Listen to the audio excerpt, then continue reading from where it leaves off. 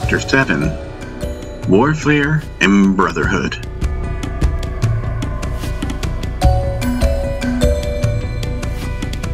And after a while, though haunted by the initial telling of the Master's tale, I did not worry so much.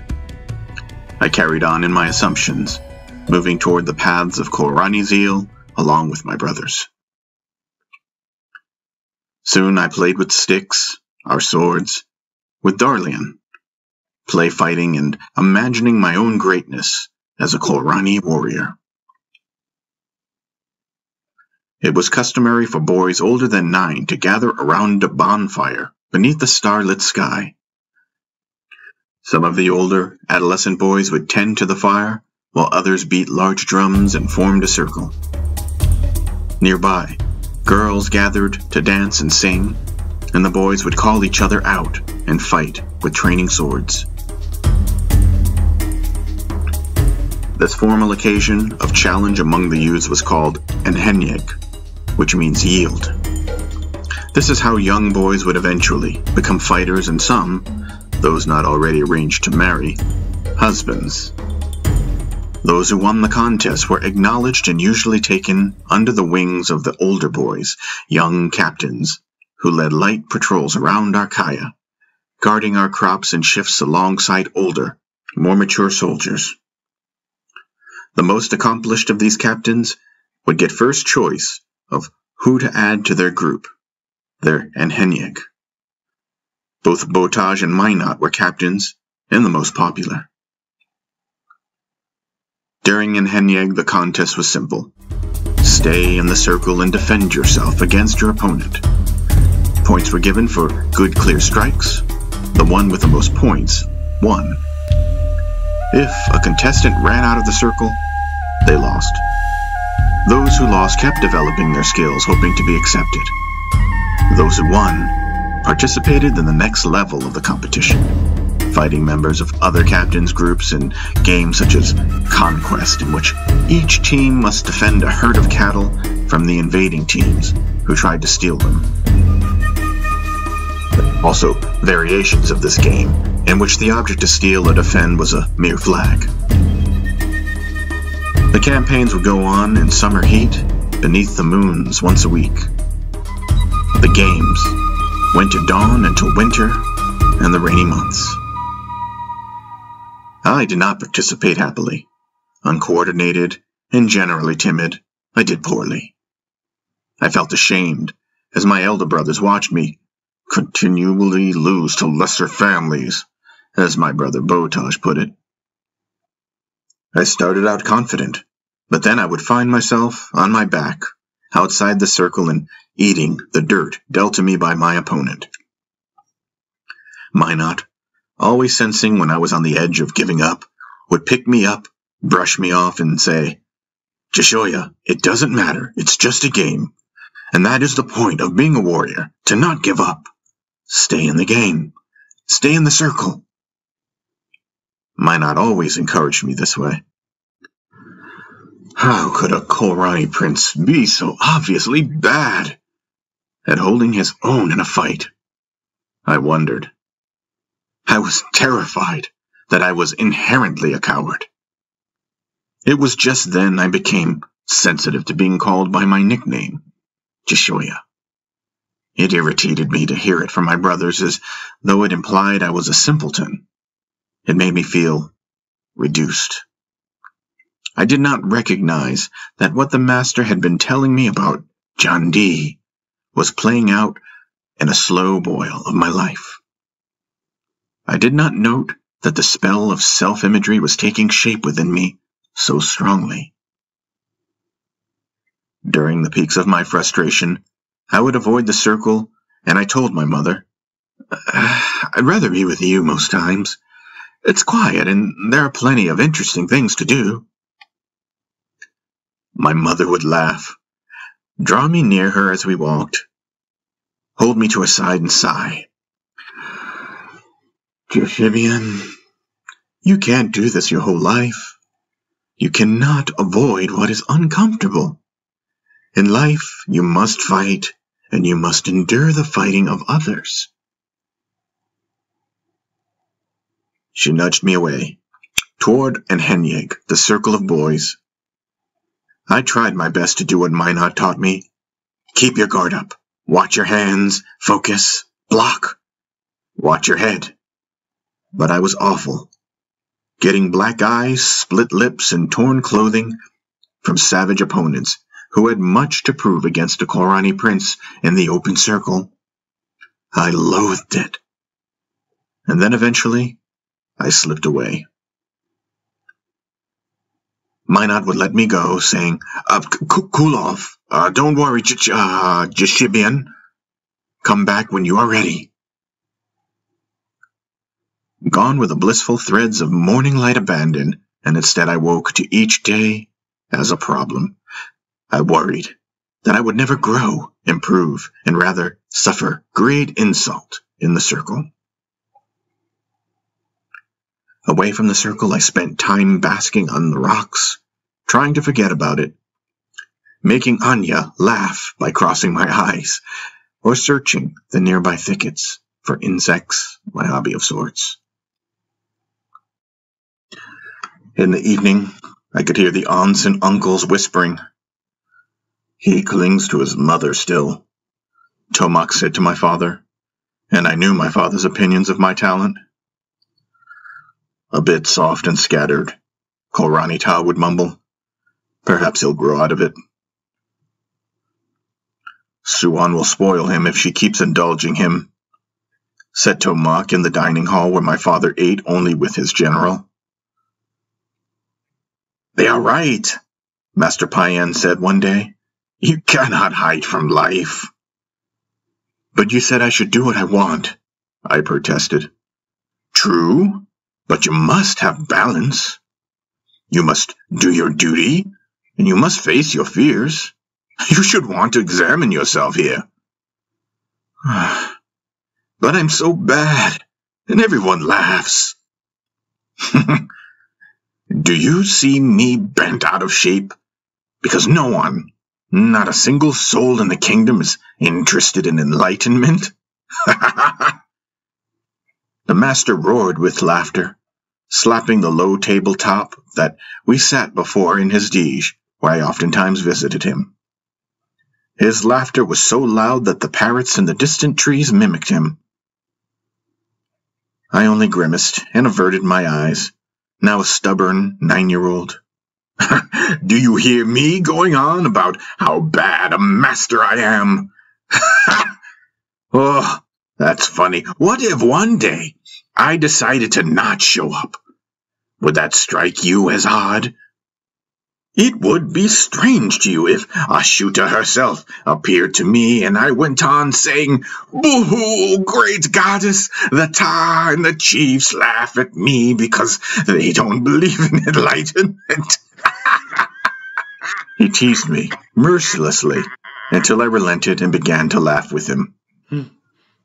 Fighting is simple. It is not personal. Face your opponent. Face him. Who cares who wins? For who is winning anyway? That's the most interesting question there. You're not using the tools I have given you. By facing it head-on and not trying to escape, at least you will discover if you can fight, and if you really can't, then you can explore other options besides fighting. Running is not the answer. You see, you want a victory and are embarrassed by a defeat. Now you look to your mom and to me to do what? To fix it for you? To hide you away and keep you safe? Who are you anyway that a victory or a defeat matters? What does this mistake of assuming a you remind you of? He chided. The first princes, I replied, now seeing my mistake. Yes, so stick close to Minot and just do the best you can. Ugh, you are a worrying soul, aren't you? So desperate to fit in. I'm telling you, fitting in is a confinement. Do not worry so much. I did what he told me, and eventually learned what it meant to hold my ground. Eventually, I came to understand and enjoy an aspect of myself that I and others assumed was not there. With green face paint around my eyes, I accepted the circle of the boys, and soon I enjoyed the passion of the booming drums, the chanting girls, and the shouts of the other boys. This did not mean I was a champion by any means, and during my worst defeats, it was still my tendency to run to my mother. Still, with Paen's teaching, I accepted my place among the boys, and with my insides uncoiled a bit, and with coaxing by my peers, we adventured. Minot and Botage often promised, threatened more like, to take us beyond Archaea's gates, far to the north, to the Nook. This was beyond where the outer stockade was complete, and minor skirmishes broke out from time to time. My father stopped building the outer wall when the master brought him back to his senses, a topic Botage and Minot never stopped debating.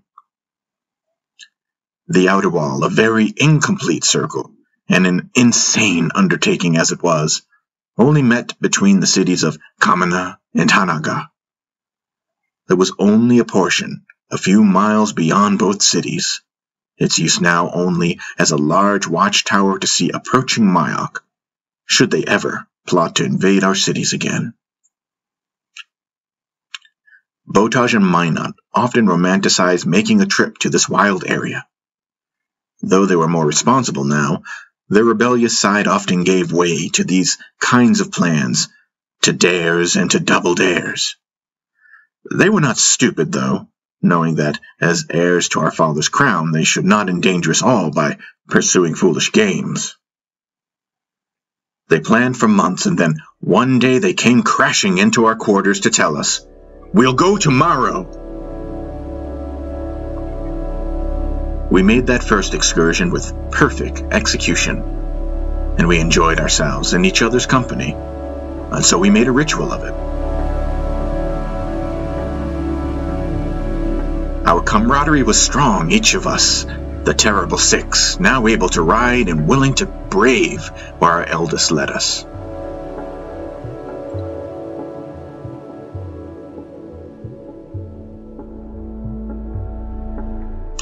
Our enjoyment of such excursions did not last long, though. Soon, the rivalry between Minot and Botage began to darken the whole affair. One would assert leadership over the other, and then, of course, the rest of us were forced to choose sides.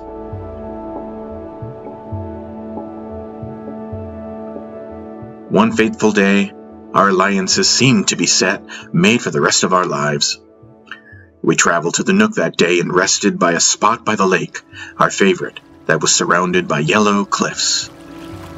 Wild plants clung to the edges of a calm pond that our mares drank from, as Botage and Minot left us behind to scout our perimeter.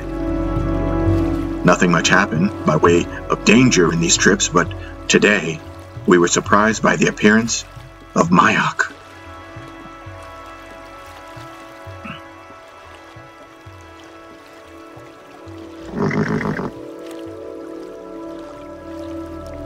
As Nanui drank, I brushed her and hummed to myself.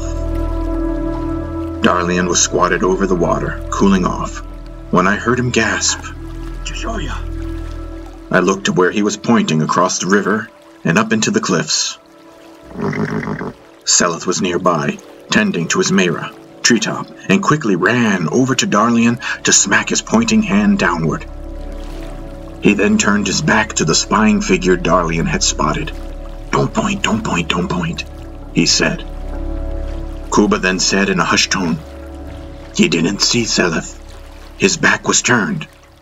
Kuba immediately gathered his things and mounted his mera, Jester, to find our brothers. "Be quick, Kuba," Seleth said. "Okay," he said, galloping off.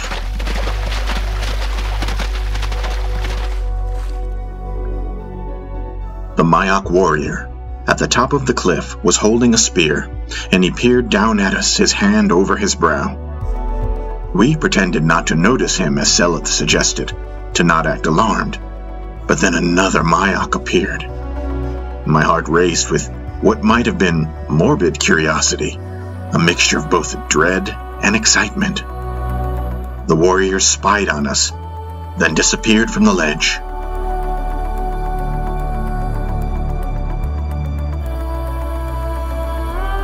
We did not know what to do, but Seleth acted with bravery, helped us gather our nerves and prepare for whatever was beyond the ridge.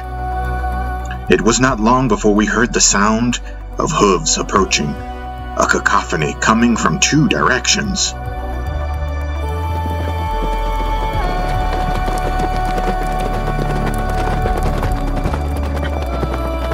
Seleth, the only one of us armed with anything better than a worn or rusted dagger, stood his ground.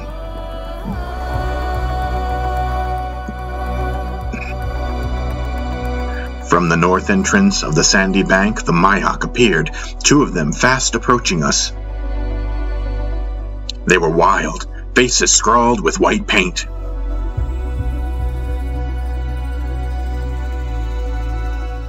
Then behind us, our brothers emerged from the south entrance, wielding their scimitars. Seleth fell in with us as Botaj and Minot rode before us. It was a tense standoff with Maris circling, rising to their hind legs and almost locking horns in challenge.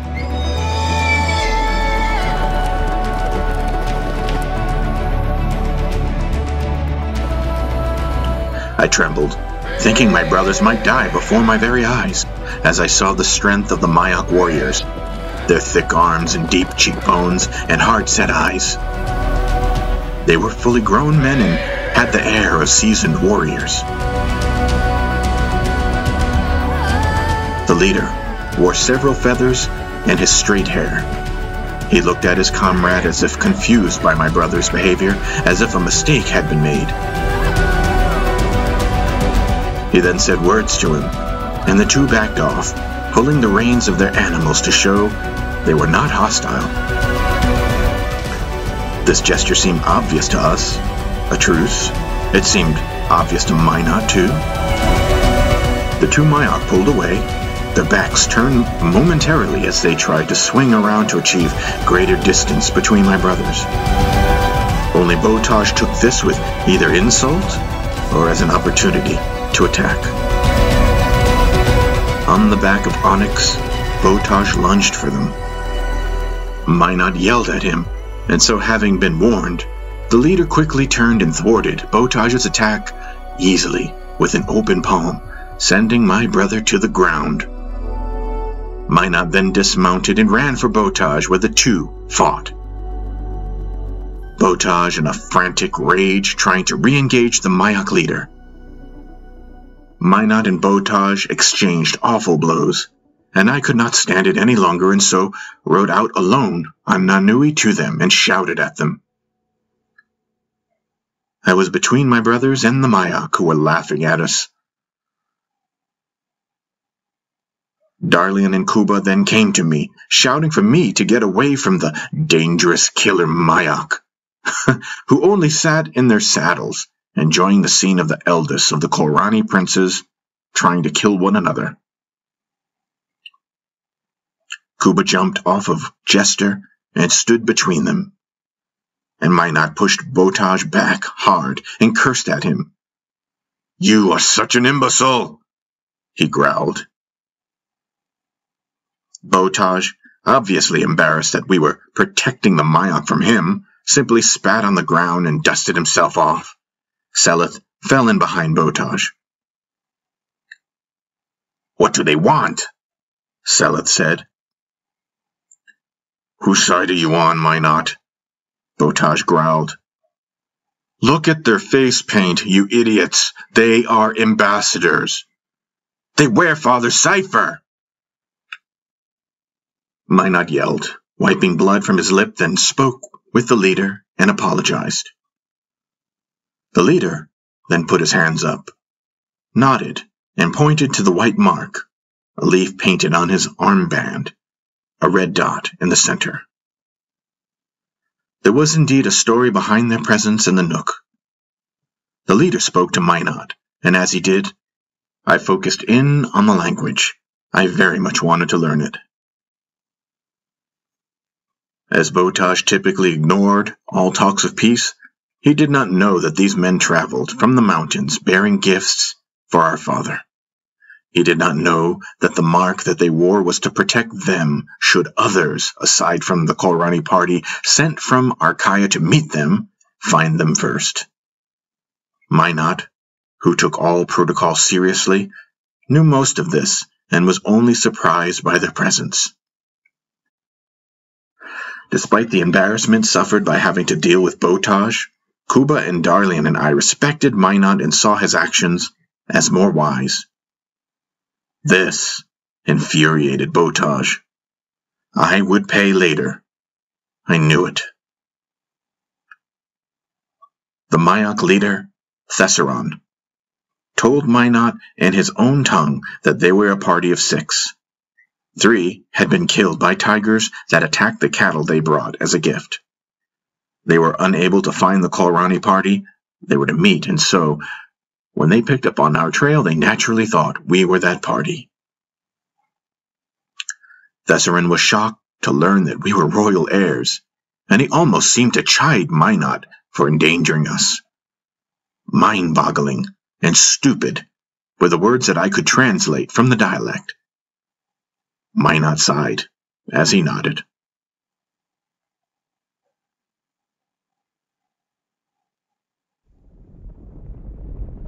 We agreed to protect and drive the cattle south with them as far as Kamina. We met the 3rd member of the Mayak party, who guarded the remaining cattle, at least 60 head. On the way, Botaj glared at me, his deep, dark eyes on me like a panther. Kuba and Darlian received the same treatment.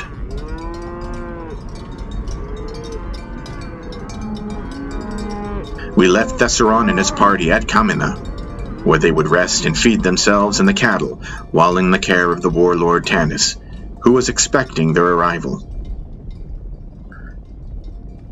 Before we departed, it was expressed by Thesseron that, since the Archaean party was nowhere to be found, Minot should escort them the rest of the way to Archaea the next day. Thesseron did not feel welcome by Tanis and his men, and worried treachery would befall him and his men. Minot agreed, and sent Botaj, Kuba, Darlian, and me home. Obviously the worst arrangement in my view. Botaj reluctantly obliged Minot, and we left immediately for Archaea. The whole journey back, Botaj terrorized us. When Kuba tried to defend us, Botaj shouted at him, pulled his hair, and pushed him off his Mera, breaking his arm. Having made an example of him, Botaj then pointed at me, called me a peacemaking woman, and told me to stop my whining after slapping me. Poor Darlian was frozen stiff as we rode Nanui. We were a broken party following the tyrant who purposefully led us the long way home so that under the dim light of the moons he could abandon us halfway home. From that day, nothing was ever the same between us, only vile competitiveness and abuse remaining. When we arrived at the royal dish, Darlian and I tiredly put our Mera in the stable. I then went into our home, and upon seeing my mother, ran for her. She embraced me. I buried my face in her neck. "What is the matter?" Suan asked. I could not answer for fear of more mistreatment from Botaj. I heard Minot yelling in the background from the main section of the dish. As it turned out, the party my father dispatched to the Mayak had arrived moments after we pushed off with Botaj. Minot and Seleth, relieved of their obligation to Thesseron, took the short way back. Bullshit! It was not a 7-hour journey. Then there was another voice, Botaj, answering nonchalantly, barely audible. Then why is Kuba's arm broken? Why is Jeshibian running to Mother? You want broken brothers to be king over. These are your games, Minot yelled. Screw your goddamn circle of brothers concept. Before I came back, no one questioned my competence. If they were good riders, Kuba would have stayed on Jester's back, and he would have kept up. Botaj retorted. Why do you hate everyone and everything? I do not hate them. I just do not paint the world with fluffy clouds like you do. Right. Just the dark ones. You have no honor, breaking their spirits. You do not serve them, just yourself. I don't answer to you. You are just a woman, Minot. A weak-minded woman who keeps his brothers needlessly on the tit. When will you wake up from your idealistic dreams of her? Then we heard the tussle, the breaking of objects, the scattering of servants, and the overturning of furniture. We knew fists were flying. Then we heard the voices of onlookers, all shocked at such behavior.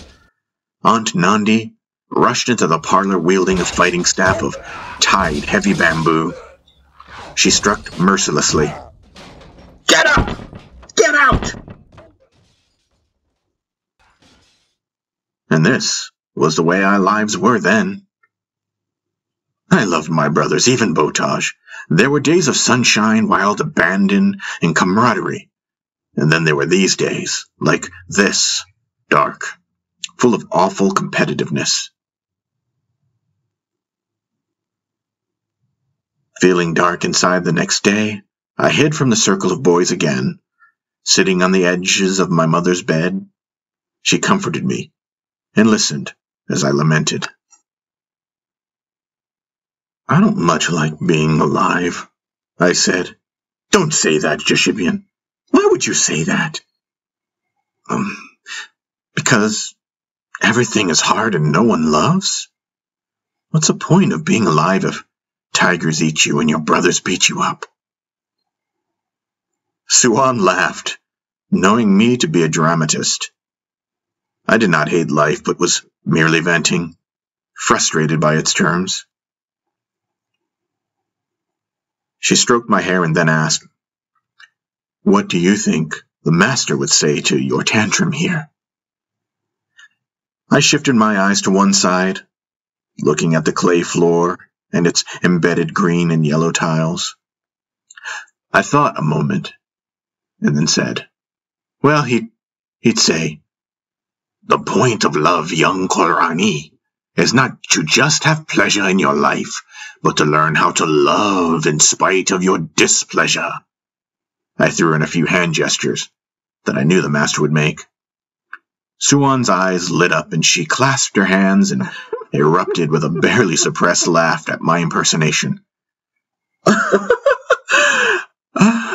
Yes, I think so, Suan sighed. Do you think he'd say that? I wondered, and I smiled at my mother, challenging her to suppress her laughter, but she could not. Yes, I think it's good that you can imitate him so well. Why? Because it means you've noticed how wise he is, and you love him, and I'm glad that I can see that in you. No one treats the master the way Botaj does. Oh, you don't think people have tried to mistreat him? Suan said. Her eyes sparkled and narrowed. She seemed to hold on to a secret she was now willing to share with me. Who? I asked. Your father, of course, she said. Really? I said sarcastically. So then, I can assume by your tone you know this. Oh yes, worse than young Botaj, really, but do you know how the master acted? No. The master acted with bravery of the supreme warrior, Jeshibian, a bravery that no man in this land has yet to know. And in that moment I wanted to know what sort of bravery this was. My eyes were locked on my mother's as I waited for her to elaborate. A bravery that held to the truth so much that Khoorlrhani could never lie to himself. Your father recognized that it was indeed the awful treatment given to Paen, that Paen returned to him in the form of truth, and that he had a lot to learn about love. Do you know what that says about the power of love despite our displeasure? I said nothing, only waited for the answer, thirsty for it. That it can change even the darkest hearts, though it may take years, decades, lifetimes. It changes that heart to want to give love more than receive. It changes you, son. If you choose that over your comfort, no sword or armor will ever compare to this, my darling. It is unbeatable. So think on that the next time you want to throw a tantrum about the discomfort of life. I smiled. My mother gazed at me and caressed my cheek with her finger. She then pointed to the entrance of a room, instructing me to leave. So, do not hide in here with me, Jeshibian. Be in the world, your world of rotten brothers, stinky meras, dust, bug bites, swords, and armor, and learn to love it, despite the displeasure. Listen to the master and do as he has already shown you, my sweet one. Okay? Okay, I said, then ran out of her room.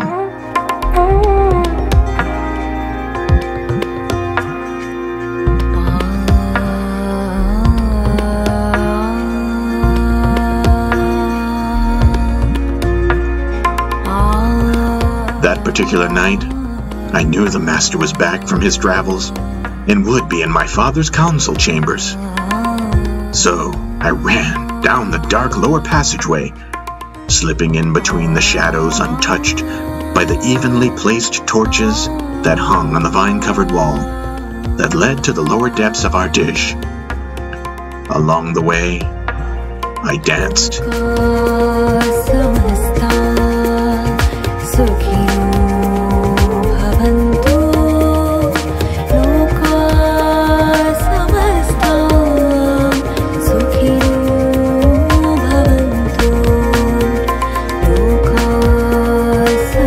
Restored to my humor, I wondered happily if my heart could change in the way Suan told me it should. What was the supreme warrior? What kind of bravery could withstand all disappointment in life that did not require a thirst for brutality and acts of conquest and retaliation? Was it real?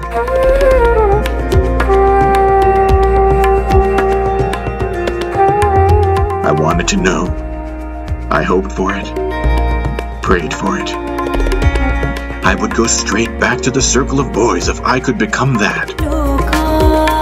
I danced to a rhythm in my heart that led me to the master.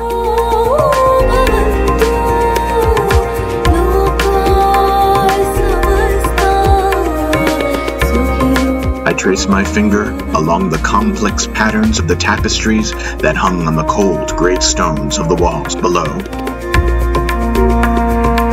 I could hear the voices of Master Paen, Minot, my father, and the two Mayak we met days earlier. In the hallway I sat with my back against the wall, beneath the torch, by a curtain that hung over the entrance. I gazed upward at the two massive stone statues opposite me, and right before the curtain entryway, sculptures of massive tigers baring their teeth, their large granite eyeballs glaring at me. It was a twin representation of Tiaga, the tiger goddess. I gawked at them for some time, and then I peeked beneath the tapestry to get a look inside court.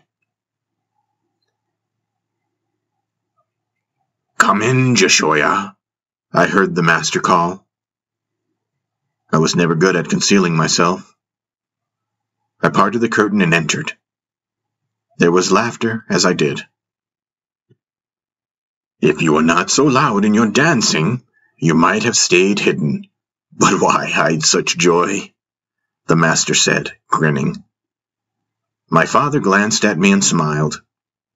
He seemed to be enjoying the same rhythmic tune playing in my heart, which was spurned by my thirst to be in Paen's company.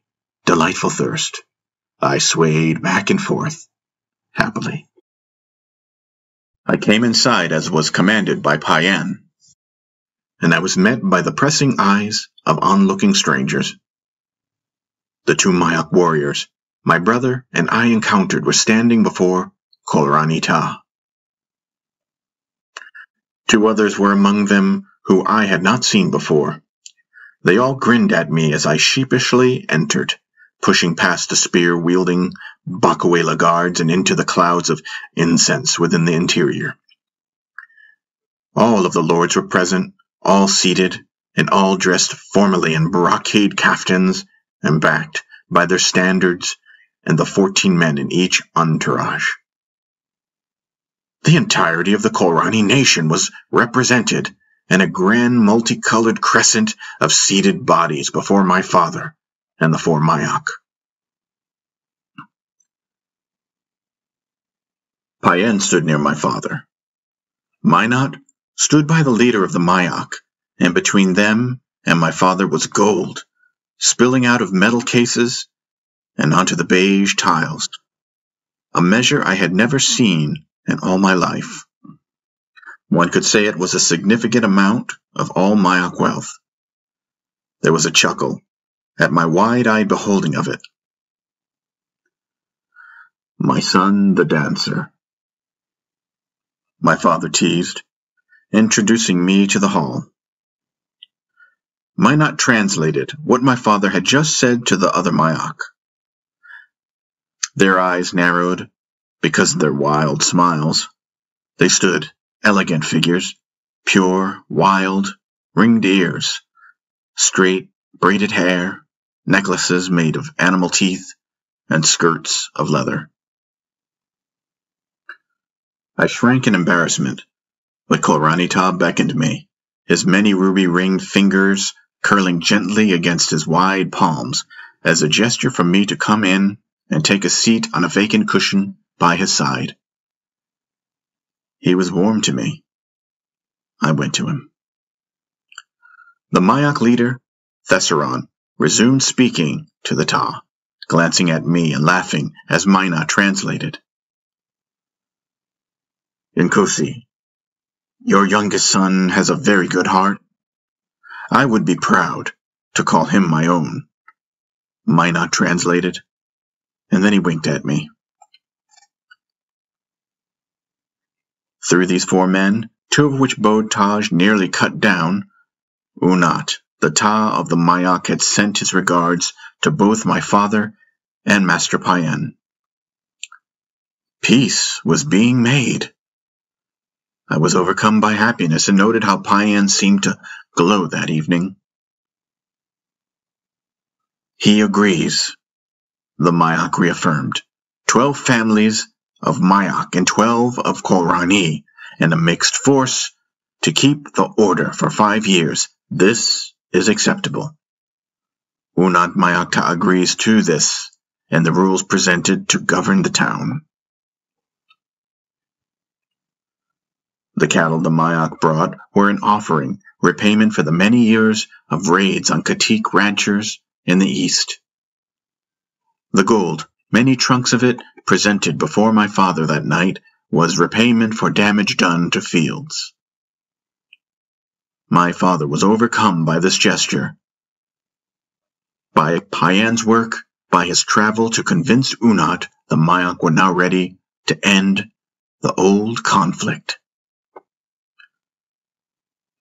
The nook Our former playground was now to be mutually shared territory. For centuries our tribes fought to control this region. Both Tas agreed now that an equal number of families would settle there. If the peace lasted, then the Khoorhani would consider intermingling further south, opening their borders in years to come. It was a radical plan, again, one that Paen was behind, for as the terms of the agreement were discussed in this final moment, my father struggled. It was the warlords gave him pause. They looked on disapprovingly. I understand this is difficult, but the idea of Mayak and Khoorhani coexisting must come to this event. It is you who must bridge the divide. Time will not do it for you, Master Paen said, his hands turned upward. How else could it happen except by agreeing to intermingle? Share what is given on the Great One Land. And it must be done right now because there will never be a more convenient time, and you cannot wait until the noble lords become agreeable to this plan. Mayak and Khoorhani must eventually become something different, undivided. So what is that? How do we approach it? I can show you, Paen said, Mina translating to the Mayak. He then walked further out into the room, addressing everyone. Great men destroy the confines of tradition by believing more in the truth, in less than this cheapened standard of their swords that we live by. These destroyers are truly great Tas. You see, the metaphor of the sword is truth, temperance, community, cooperation, not of revenge and obstinate politicization, not of mere conquest as you've mistaken it for. Vulnerability is what fuels true living. Vulnerability. It can be done, but only if we cut through these political obstructions we've created among ourselves. Minot again translated as Paen glanced at the section of the room where the lords sat, their arms folded, their heads shaken and stubborned out. My father sighed and said, But there's been so much Khoorhani blood spilled in the nook. Yes, brother, let us now forgive the debt of an eye, a tooth, a leg, a life. All of it, forgiven and agree to start again. You worry, how will these lords react? When told, we must change. What will they withhold from Arkaya? How will they align themselves against me? Your mind searches for an answer in the darkness of a future. I say that it does not matter what these chiefs think if you are entirely aligned to me. If you are aligned to me, that future does not exist, and so therefore there is nothing to fear. And there was a laugh from among the crowd, a deep, sinister chuckle. Paen's words were seen as a direct challenge by the lower chiefs, the mayors, and wealthy citizens from the outlying towns, who scoffed in their protest. They wanted to continue to profit from the war machine.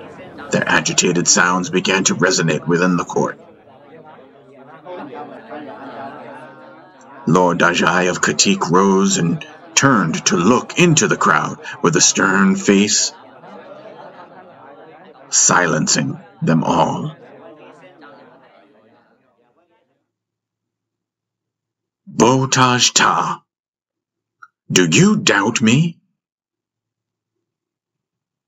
Do you doubt that I could withstand their reaction against the policy of truth? Have I not already demonstrated strength, love, and utter reliance upon the truth? I ask you as well, Chieftainess Shakuba, Chobaza, Bambazu, and Dajai. Dajai came forward on his knees, bowed to my father, and said, I will follow you and Paen and Kosi. His words are sane. Another faceless voice shouted, and Dajai rose again, hand on hilt of his sword at his waist, challenging his accuser with sharpened eyes, staring through an orange band of ceremonial paint across his eyes. He wore a slender, mid-thigh-length black caftan, gold patterns across his shoulders, and a striking set of golden eagle wings displayed across his chest. His mane of hair was decorated with dyed feathers, gathered and tied neatly in 3 sections by golden bands into a singular braid. The room was silent as Dajai again, by right, sought out his accuser, walking the smooth tiles of the front row on golden sandals. My father patiently awaited the outcome. No one dared challenge Dajai. When every pair of eyes was looked into by the Lord of Katik, they averted. It was then settled. Satisfied, Dajai again seated himself. On their knees, Chobaza and Bambazu both came forward, bowed, said in turn, I will follow you and Paen and Kosi. My father's nostrils flared as he leaned forward, his eyes narrowing upon the master, a smile coming to his lips. You never cease to amaze me. You are right, Master Paen. This will be done. I have been wrong. I do not doubt you, it shall be done. As they all roared, the Bakuela pressed more deeply into the room, and as Minot screamed the translation of my father's words to the Mayak, who then smiled, shocked. They, then all 4 of them, stretched themselves onto the floor. My father was again overcome, not believing his eyes, and he was so inspired, he removed his crown, stepped from his bench, and gathered the Mayak leader up, embraced him, and kissed his cheeks. I watched the northern lords, Tanis and Shokaba, rise, 28 men behind them, and bowed. The lords and their retinue walked out of the court entrance in protest. Later that festive night there was laughter throughout the dish. The servants were kept up late preparing food and playing music. Our cavernous parlors were full, the stoves roaring and glowing with warmth, the Mayak ambassadors entertained and made drunk. The entire family was assembled, uncles and aunts and cousins and grandparents all telling stories about our meeting, Master Paen. For the first time ever I saw my father holding my mother close to him. She beamed as she looked into his eyes as if the man she fell in love with had finally returned. The rains began that day, a torrential downpour of the monsoon season, marking a period that seemed to clear the way for a new time, a prolonged peace. The main family room, a large torchlit area over which an ornate wooden frame held up the vine roof, was loud with the sound of the downpour. There were several tables covered with fruit brought in that would have otherwise spoiled in the warm rain. The floor was smooth clay tiles, and my younger cousins slid across it in their play. I snatched a banana from a table, chased my cousins for a short spell, and then joined my brothers and parents in one of the smaller parlors tucked behind the family room. They were talking openly and with humor. Their respective ghosts somehow had disappeared, outshined by the glow of the master, who was in the center of the room. The conversation shifted to the future, and Master Paen again reassured my father that to worry about civil war was useless. The chiefs being stirred up is inevitable, even without talk of peace to aggravate them. The Khoorhani nation has gotten too big. Your empire will eventually divide as the continuity of ideas takes on different shades along different lines. All can divide peacefully or not. It scarcely matters. This is not about the outcome of your empire. It is about your enlightenment, your freedom. The peace that matters is that peace, the peace that I am. As I looked at my father, I realized that Khoorhani had left his crown on his jade and ivory bench. He had forgotten it, distracted by Paen's work, distracted in regarding the Mayak, who had bowed to him that evening as brothers. For that evening my father was free, happy, as if Paen had removed an obstruction without my father knowing. Just as I made that observation, Paen glanced at me and winked. And we were quiet. I swayed, loving Paen as he radiated, and everyone just looking at him in silence. He was perfect, so unlike my father or me. If Lords Tanis and Shakuba plot against you, so be it. If they ride upon Arkaya, we will defend ourselves. There is no point worrying about what they think. But I knew my father would again worry. I could feel his pattern coincident with my own, my need for a crown of sorts. He would again become self-conscious and seek his crown out. I knew this just as I began to know myself to be the same. In viewing my father, I saw my own reflection. I did not worry about a fence being torn down, but rather that I would not have one. Though on the surface I wanted to know what the Supreme Warrior was, how that concept could be real, how it could change me. I secretly conspired to exploit it, to make a life that was painless and to serve to create my own fence of invincibility. Paen knew, and with a wink reflected this back to me. I indeed fantasized about being the Supreme Warrior, full of vigor and grace, never wrong, never in need, as I played in the forests and in the cavernous underbelly of our royal Dij. This, of course, was the shadow of Mandee, as I dreamt who I would become.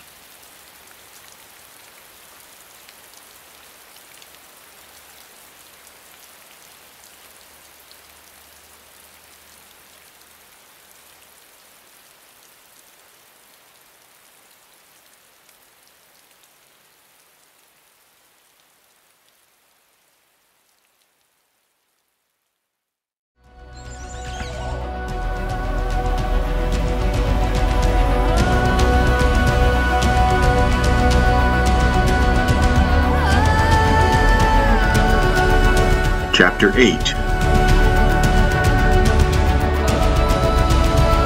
The Threat of Mandee.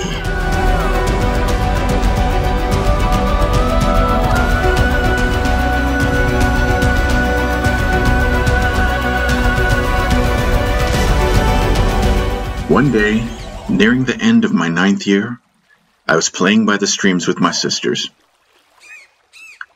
I had found the most vibrantly colored butterfly, its wings a beautiful pattern of oranges, turquoise, and dark blue. It let me get close enough to see it, but never close enough to capture it satisfactorily with my eyes.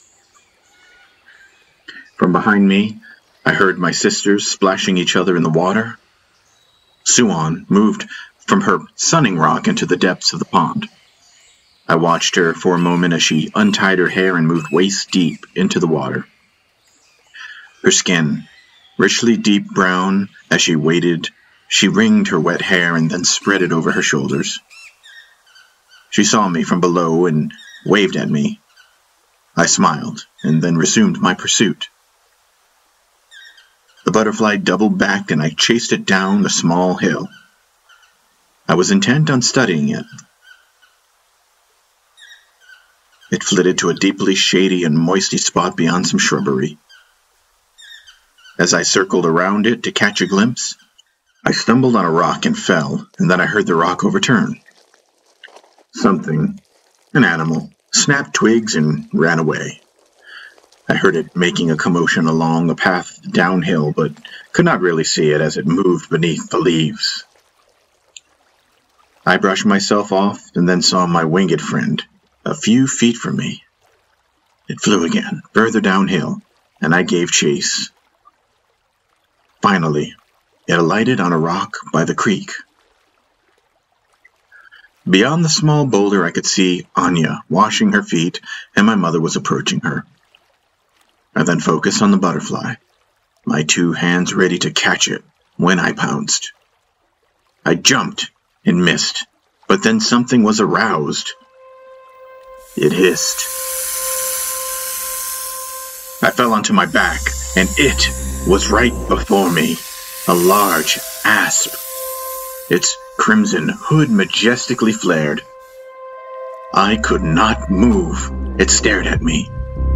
From the corner of my right eye, I saw another one near Anya. Her back was turned to it. She turned and it struck her.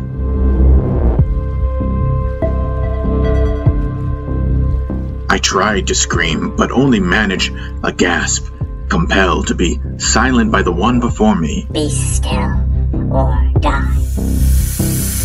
It seemed to say so clearly. Anya was struck again, and she then screamed and cried. She stomped and was struck again. My mother ran toward her. Anya! Suwan screamed. Nandi! She scooped up Anya only to be struck by the snake herself. It did not slither off, but circled, slithered over the water, and then struck my mother. Again, my mother screamed. The world seemed to shatter.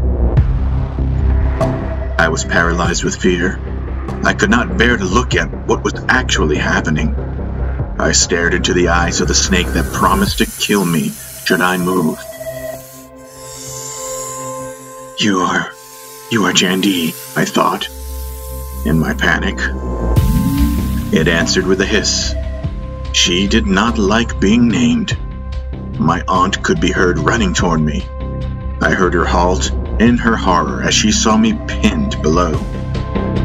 Oh, Jeshoya, don't move, Nandi whispered. I did not move. Every fiber of my being worked against the reflex to flee. Stay there. Do not flinch, Nandi warned.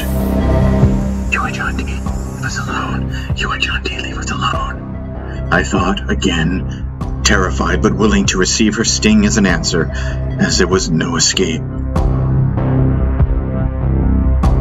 The snake hissed again, wavered, retracted her hood, and then followed her sister, Mandee, into the bushes.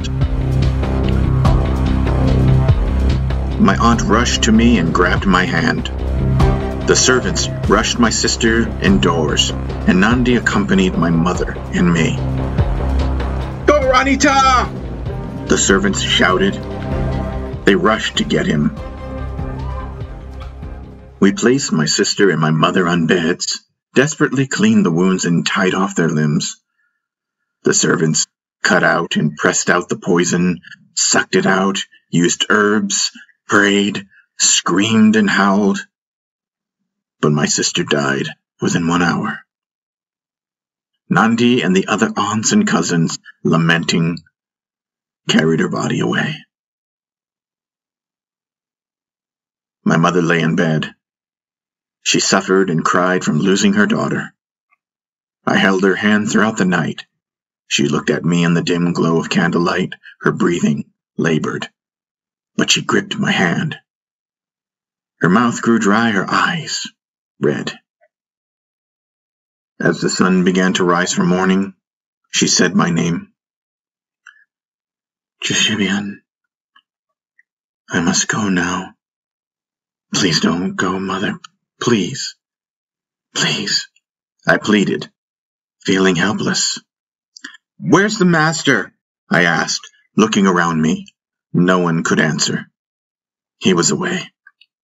Please don't go, Mother. I prayed. Please, oh, Ashuta, please. I stayed close to her. My father sat next to me. As my grip tightened on Suan's hand, hers lessened on mine. Mother! I cried, shaking her hand. He no longer gripped back. My father took me toward him, held me, a forearm against my chest. You must accept it, Shoya, Khoorhani lamented. No, you must. Please, I pleaded for the last time, and then I died inside.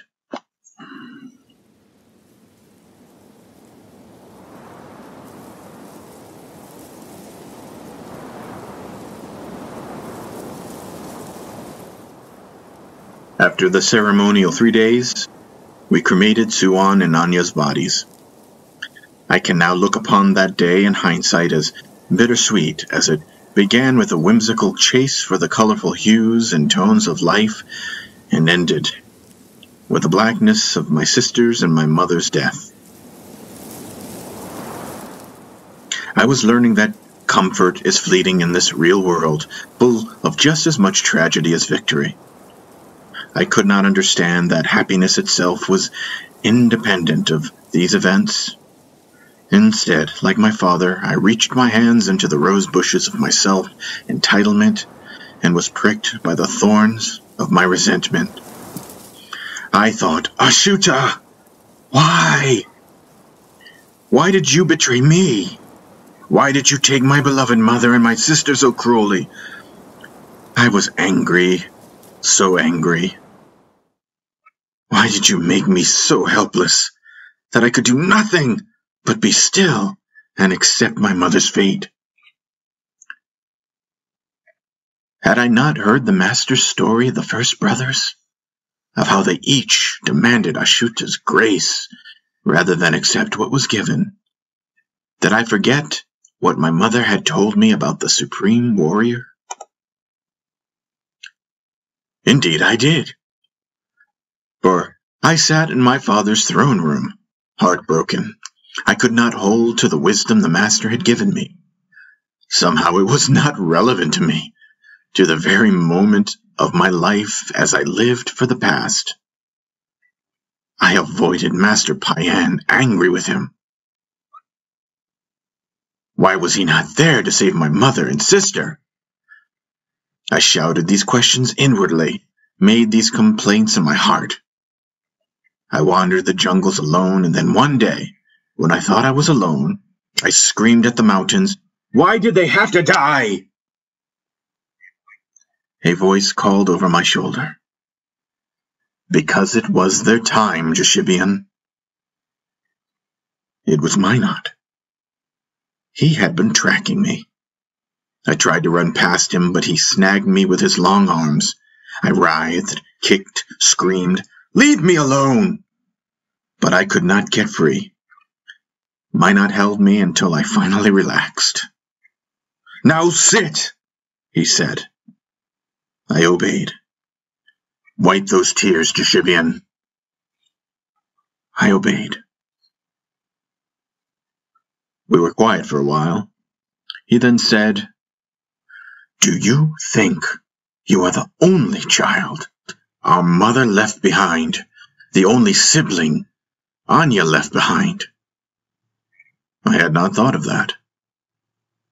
Everyone in the palace, everyone loved them, and was loved by them. "Sorry," I sobbed. "I'm sorry." "I understand you're confused, but do you see how you think that you're so special, and how you forget the rest of us here with you? Sorry. Do you see how that makes me feel, makes Botash feel, Kuba, Seleth?" "I know," I whined. "This is life," Minot declared, and that angered me. I don't like it. And there it was. My rejection of life as it was, because I was clamoring for an idea, a past love, as the master said I would. This is life, Minot said. I don't like it, I screamed in contempt, and then he shook me, his large hands on my shoulders. This is life, he yelled at me, not accepting my unreasonableness. And I calmed down. This is life, brother. You cannot change it, he said, and he let me calm down even more before saying, What is your duty in life? Do you remember? Or have you so easily thrown out what the master has taught you and decided instead to be a spoiled brat? Use what he gave you. What is your duty? Tell me right now or I'll be so mad at you, Jeshibian Khoorlrhani, that to manage love, I said. I could not bear Minot being mad at me, even when Minot pressed. To manage love, even when it seems impossible. So have you spoken to Master Paen since? Have you expressed your grief in knowing his devotee was taken away from him? No. I broke into tears, now seeing the cruelty of my privacy. I'm sorry, I said. You might want to tell him that. You're not the only one hurt by this, brother. We are all survivors and all obligated to help one another heal. Okay, I said as I squirmed and sniffed. Let's go home, Minot suggested. I saw that day why I loved my brother. I knew that day what it was Paen loved in Minot as well, or in this moment Minot, who was dealt this blow we both endured, and still managed to straighten me out and stand with so much grace, showed me so much strength. Out of all my brothers, indeed, Minot stood out, shone, and did not hide in his grief. Instead, he came to us all. With him near, the thorn was removed from my heart, and I knew from that moment on, as he looked at me sternly, that Minot expected to see me standing more strongly on my feet from now on. I hadn't the clarity to see it then, but my mother's death made way for my seeing Minot in this totally different light. Though frustrated, and seeming to be confused at times, Minot was Paen's devotee. Paen looked on him with the same sternness as Minot was now looking on me. I could no longer run now, and Minot would no longer console me. Instead, he reminded me of what our master taught, to see the bigger picture, to love. To love, as the mosquito draws blood, the wasp breaks the skin, the snake bites, only to love. To love while the tiger hunts, the brother betrays, and the mother dies, only to love. To love while all else fails, but never to fail at remembering and holding to love, for, as the master had taught me, to fail at loving was truly to fail at noticing who I really was.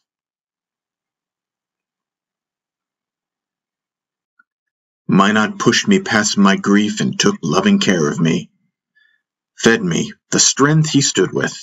We rode together much of that summer, mostly alone, but oftentimes with Dalle, whose heart was also torn by our mother and sister's departure.